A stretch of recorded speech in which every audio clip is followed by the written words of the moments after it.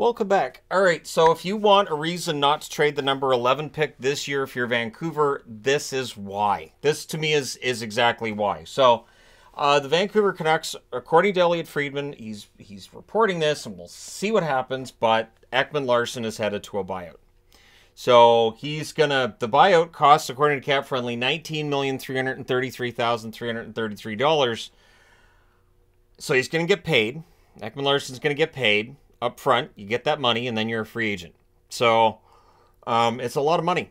It's a lot of money, and it's a cap penalty for the Canucks that's going to go on for a long time to come. Not DiPietro length, but quite the length. It's 8 years they're going to have this cap penalty.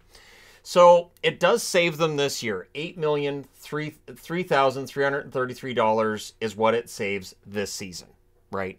So, the Vancouver Canucks, a team over the cap for next year.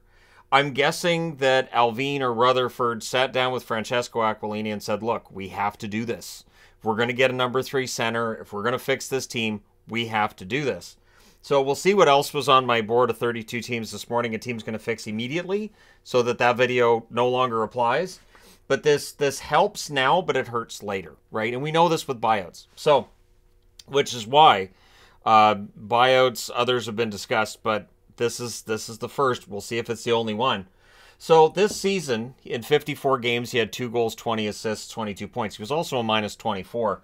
And it really just wasn't working. Now, my guess is that if I had to say where Ekman-Larsson ends up, it feels like he's a guy that's going to end up signing for cheap in Tampa Bay, play on the bottom 2, and win a Stanley Cup. Anyways, that being said, the penalty is as follows. For this year, it's $146,667. So that's almost nothing, really, right? Arizona gets a $20,000 penalty. So I don't know if they called Arizona and said, hey, we're going to be buying him out. 24-25, it becomes a little more substantial. $2,346,667. $320,000 is the penalty for the Arizona Coyotes. And then for the following 2 seasons, it's $4,766,667 in cap penalty for the Vancouver Canucks. That is not nothing. And on the Arizona side, it becomes $650,000. Yeah, $650,000. I don't know why I have the 200 there. But then from 2027 until 2031, it's $2,126,667 for the Canucks cap penalty, and it's $290,000 of a cap penalty for the Coyotes. This was a contract that when they traded for it was called one of the worst contracts in the National Hockey League. And I remember getting some flack at the time that, hey, Arizona's eating some of this.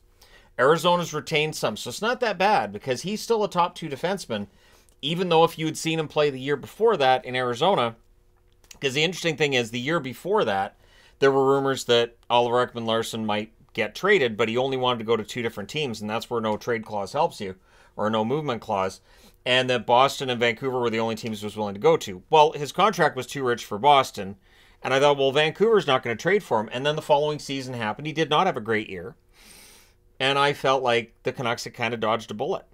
And then the Canucks, who were under a cap crunch, stop me if you've heard that one before, but they made a trade that seemed to help their cap at the time, but if you go back and you go back to that trade video, which is less than 2 years old, I wasn't enamored with it at all, and there's a simple reason. So they acquired Ekman-Larsson with Connor Garland. Solid young forward, right? Fine. I like Garland. I think he's a good top 9 forward. But they traded out Louis Eriksson, Jay Beagle, and Antoine Roussel. These were contracts that were absolutely awful contracts, but they only had a year left.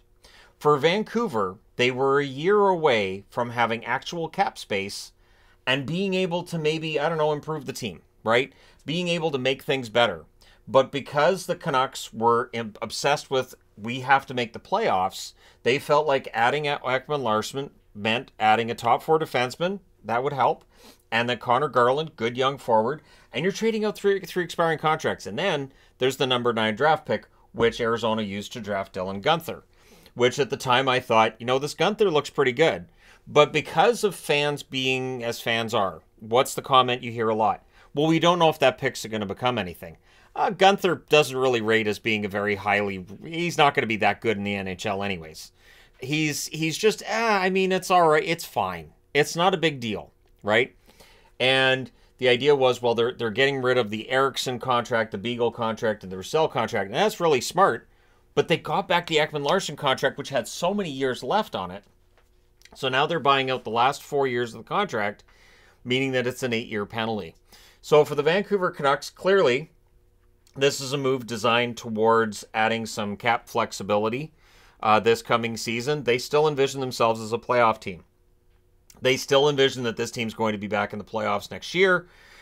And, I mean, the jury's going to be out on that one, isn't it? It will be interesting to see who they bring in for that third-line center spot, since that's clearly what they're keying on. That's what everybody's been saying, as well as what improvements get made to the blue line, which Ekman-Larsson was supposed to help with, right?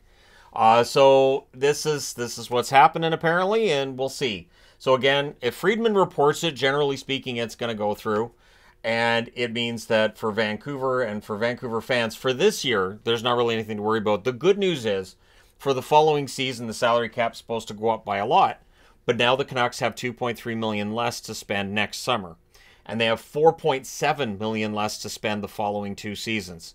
$4.7 million, even with the increasing cap, that's a player. That's a player, maybe 2 depth players. And so for a Vancouver team that is, again, trying to get themselves into the playoffs, I'm hoping, fingers crossed on this one, they don't buy this contract out and add a bad contract to replace it, right? Don't trade out Tyler Myers and add a draft pick and then bring in a bad contract or 2 to replace them with. This has been Vancouver's problem for a long time. When Jim Benning was gone, my hope was that the bad contracts would be gone. We shall see. But yeah, let me know your thoughts in the comment section below. Is buying out Ekman-Larsson the right call or not? How do you feel about that?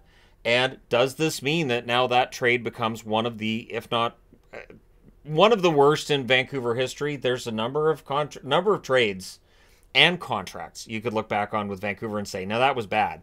So that'd be quite the list video, wouldn't it? Anyways, I'm not doing that list video right now. Maybe that's a summer watching kind of thing, right? But let me know your thoughts. Is this the right move? Is this a great move? And what does this do for the Canucks moving forward, right? Let me know your thoughts. Hit like and subscribe if you're browsing your way through. You just happened upon this video. Thank you guys so much for watching, for all your support. I will talk to you again soon.